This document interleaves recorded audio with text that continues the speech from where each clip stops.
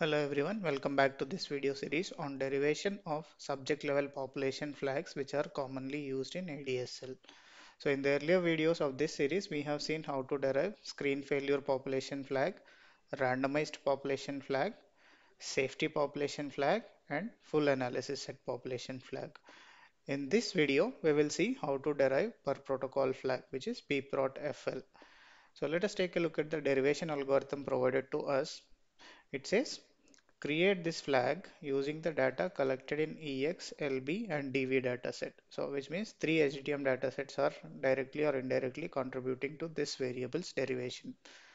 And it also says a subject would be considered under per protocol analysis set only if the subject meets all the criteria for full analysis set, which means all the conditions which we have used for full analysis sets have to be met, and then meets none of the protocol specified deviation, which means the subject should not have any protocol specified deviations.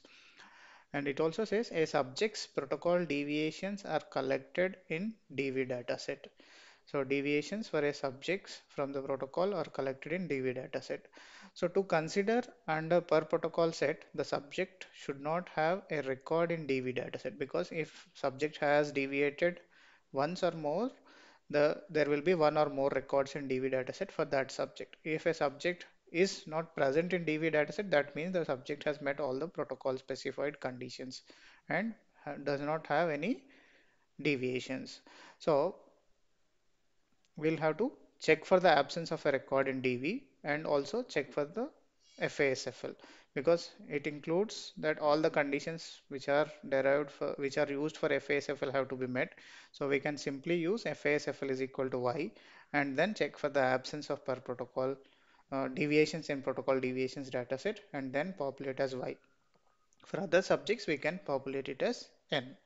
So let us manually try to identify the subjects who will classify for protocol flag as Y and who will be N. So base dataset for any ADSL dataset will be SDTM demographics dataset, and as part of this video series we have seen screen failure flag, randomized flag, safety flag and FASFL flag. So we have also seen in the specification that per protocol flag is directly or indirectly related on FASFL. So all the subjects who met FASFL can only be considered for per protocol. So let us go ahead and filter for only those subjects who are FASFL is equal to Y. Out of these two subjects, we'll have to check whether a subject qualifies for per protocol flag or not based on the presence or absence of a record in deviations dataset. If a record is present in deviations dataset, then that subject will not qualify for per protocol flag, and otherwise the subject qualifies. So let us take a look at the subject 1002 who is a full safety set subject and then see. So let's see if there are any filters. There are no filters, so which means there is only one record in the deviations dataset which we have. So it says that one record corresponds to subject 1005. There is no deviation for subject 1002 and the subject is also a full analysis set subject. So this subject qualifies for per protocol subject. So far we were seeing the cases where we checked for the presence of a record, which is, but for this per protocol flag we are seeing a scenario which is opposite. The absence of a record is being considered for Y. So let us take a look at the data for 1005 in DV. So we have seen that there was only one record in DV and that was for subject 1005. So this means this subject had a protocol deviation. So though the subject qualified for full analysis set, but because of the presence of a record in DV dataset, we cannot consider this subject as per protocol flag as Y. So this subject would be N. So all the other subjects who are not even like FASFL is equal to Y will by default be N. So we only have one protocol per protocol subject in this example data we are looking at. So now let us take a look at the programming approach that can be used to derive this. So as part of earlier videos in this video series, I have created some of the variables and I am making use of the same data sets. So we have seen till this step of FASFL is equal to Y derivation in the previous videos. So now the additional condition that now we need to check is for the absence of a record in protocol deviations. So we will now see how that can be done.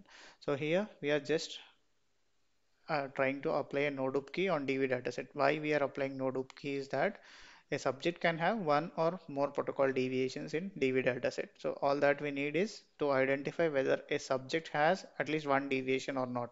So we can just keep one record per U sub JD so that we can do a one-to-one merge with our DM dataset. So what will happen, even if a subject has more than one deviation, we will get one record per that U sub JD.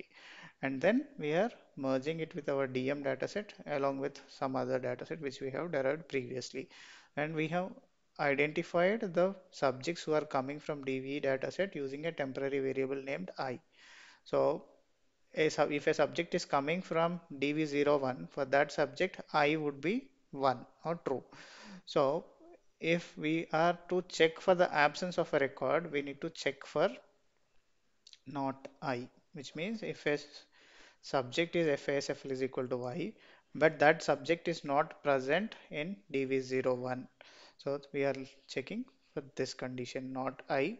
This indirectly gets translated into there is no record for that subject in DV01, which in turn means that there is no protocol deviation. So for all those subjects, we are populating PPROTFL with a value of Y, and for everyone else, we are populating it with a value of N. So this is how let's execute this code and then see if we are getting the flag only populated for. So dv01 is not there. Let me try to get that into.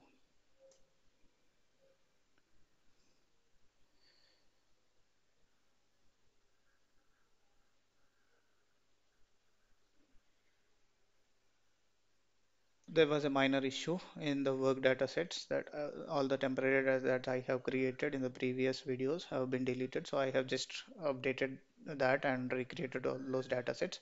Now let us try to rerun this piece of code. So if we take a look at the ADSL dataset, we should only have one subject with per protocol flag as Y based on our manual understanding. So and that was for subject 1002. Let us cross check it with our manual data and then see. Yes, there was only one subject who met per protocol flag condition, and that was subject 1002. So it is the same subject here. So this is how we can derive per protocol analysis set flag whenever required in ADSL dataset.